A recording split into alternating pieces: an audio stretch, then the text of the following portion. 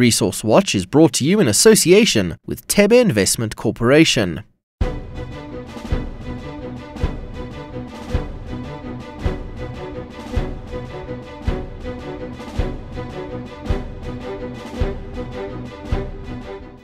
Diamonds are more sparkly than ever, with the prices for natural rough diamonds expected to rise by up to 10% this year. Riding the crest of the wave is a miner which just last week announced it had sold a rare blue diamond stone for almost $28 million. We're chatting to Petra Diamonds this week on Resource Watch. Hello and welcome. I'm Nozi Pumbanjo. Here's a roundup of news making headlines in the resource sector. South Africa's government made it clear it intends to go ahead with a procurement of 9,600 megawatts of nuclear power. This after signing a cooperation agreement with Russian state-owned nuclear company Rosatom. This will see South Africa building large-scale nuclear power plants with Russian reactors. BHP Billiton is considering a secondary listing in London for its shares in its planned new company after some requests from UK-based investors. In August, BHP said it would spin off some aluminium, coal, manganese, nickel and silver assets worth an estimated $16 billion into a new company that would be based and listed in Australia, with a secondary listing in South Africa. Fuel storage and distribution facilities in Cape Town Harbour will get a R650 million investment boost over the next 2 years. This will see the expansion of the Bergen Cape terminal. The investment is a joint venture between Dutch-based storage group VTTI, Tebe Investment Corporation and Jacaro.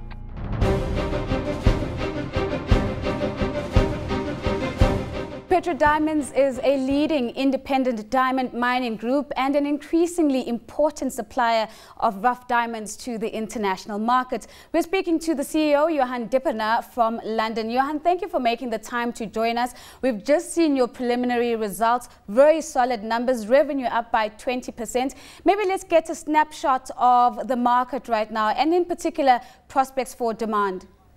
Yeah, Nzupa, it was another year of very strong results delivered by the company, and the very compelling supply and demand fundamentals for the supply and demand of diamonds is very favorable. So we expect these conditions to keep on existing for the foreseeable future, and it bodes very well for our expansion plans to grow our current production from 3 million carats to 5 million carats by 2019. Of course, there has been some concern that supply might not be able to meet the appetite that we're seeing from the traditional demanders of diamonds. Do you foresee your production targets perhaps maybe filling that gap and maybe keeping the price of diamonds within range? Yeah, the additional 2 million carats that we will be upping our production by should be seen in the context of around 125 to 130 million carats per year production. So wouldn't be as bold to say that the growth in our production would very much change the supply and demand dynamics. But there's across the world, there's small expansion projects on the go in northern Canada and so forth, and I think that for the time being supply and demand works well for now, but maybe 3 to 5 years out, without any new discoveries, we will see a severely constrained supply side. And of course, Johan, you have indicated that you have quite sound production targets that you've set. Maybe talk to us about your operational pipeline and how exactly you're hoping to meet that target.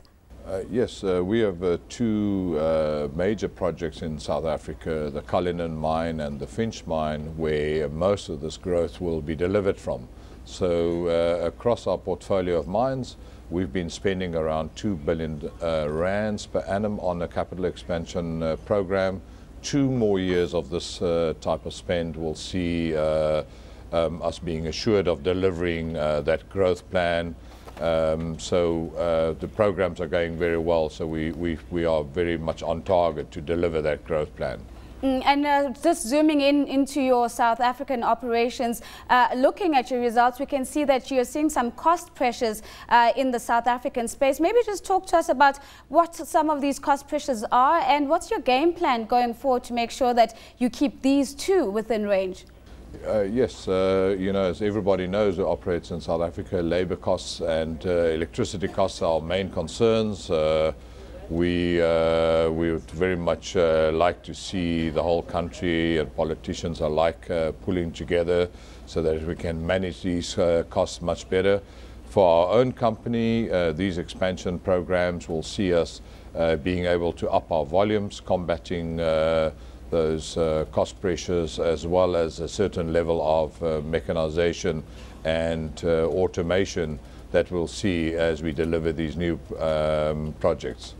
Johan, turning to the broader picture in South Africa, and in particular the regulatory environment, we've got a new minister in the portfolio of mines in particular. How do you find the operating environment now? There have been some concern that there's a certain degree of uncertainty. Is that playing out in your boardrooms and the discussions that you're having with your team? Yeah, of course, as any person in business will tell you, investors do not like unpleasant surprises. So we all appeal to the government to keep regulatory framework predictable and consistent. Recent discussions that we've had at the Chamber with the Minister and other role players, we certainly feel that there's a much more positive mood and a willingness now to work together so that we can overcome these problems that we've seen in the platinum industry and that we don't repeat that across the whole South African mining industry. And of course you have had the fortunate experience of concluding a multi-year wage agreement with the National Union of Mine Workers. How have you had to rethink how you engage the unions as one of your key stakeholders to ensure that you keep any disruptions to a minimum? Yeah, you know, although these discussions with unions are most of the time they're quite difficult discussions to be had because of the historical or how the mining history has played out. There's a level of distrust between labour and management. In our own case, we feel that we've made great strides in concluding this three-year agreement, starting to look at measures how workers can feel that they are aligned with our shareholders, and we feel that we have achieved some degree of that. We all have to keep on working extremely hard so that we can build that necessary trust. But I must tell you, as we've concluded this agreement, I'm very positive and optimistic that we'll see a period of stability now and that it will bode well for our own delivery of our expansion programs and our production build-up. And of course, to some exciting news, of course, we've seen the recent discovery of some rare diamonds, and in particular that blue diamond that was found. Maybe just give us a little bit of insight into how the diamond moves from being found to reflecting on your books. What kind of process does it have to go through? Yeah, we have concluded a number of weeks of evaluating the stone. We invited the major players in the space of these special coloured stones. They have all examined the stones, submitted bids to us. We evaluated those bids and decided, as you would have seen in the press, to accept a bid worth nearly $28 million, in which we retain a 15% stake in the stone. So I think that reflects our own belief that the ultimate polished stone, now the stone will go through a process of further evaluation and actual polishing. We believe that this process will yield further upside for the stone, as we will see 15% of those revenues when the stone is finally sold. And maybe just looking quickly to that cooperation agreement that you've signed with Manica in Botswana. What are your prospects for that partnership? Well, how are you hoping this is going to play out in terms of production targets for one, but also revenue streams? Yeah, traditional exploration methods has always been very people and cost-intensive, people on the ground, chipping away, drilling and so forth. And this cooperation agreement with Manica, they've got some of the best mines in the industry when it comes to diamond exploration.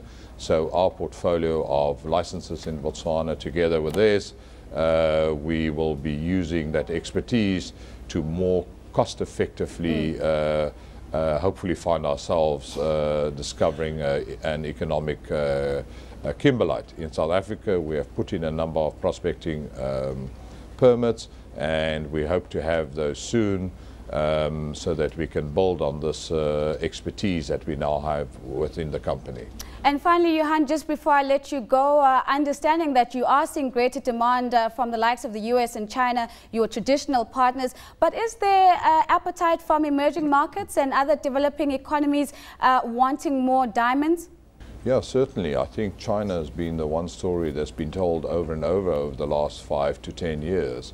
But we certainly foresee many other emerging economies like India, Turkey, Brazil, Russia. All these countries will become more and more important as many more middle-class households are added to those economies. And who can blame them? They are all looking to own a diamond, such a special thing to own. And so we foresee very strong demand in the years to come. A bright future for diamonds. That's a very big thank you to the CEO of Petra Diamonds, Johan Dippenaar. Now, a fridge magnet is often a cute ornament used to post reminders or simply serve as a decoration. Most of us have them, but do you know what it's actually made of, or why these small magnets can hold so much weight? A magnet is a piece of iron which has its component atoms ordered so that it gives off an external magnetic field.